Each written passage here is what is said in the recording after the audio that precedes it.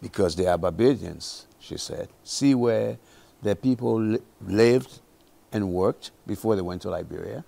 And the sequel, if you may, to that would be to take Barbadians who stayed on the island to Liberia to see where their people went to.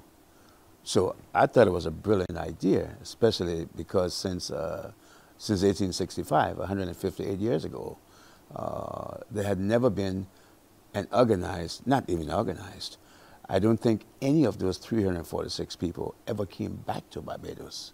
So I think it was befitting idea that their descendants get an opportunity to come here.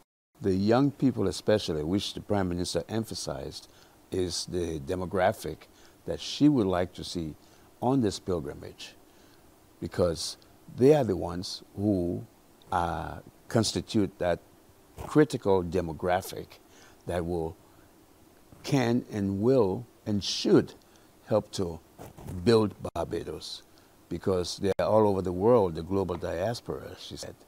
And it's true, contributing to other development in other areas. And this is their country, and she wants them to reconnect with Barbados. And indeed, as I mentioned, they too are very excited at the prospect of doing that.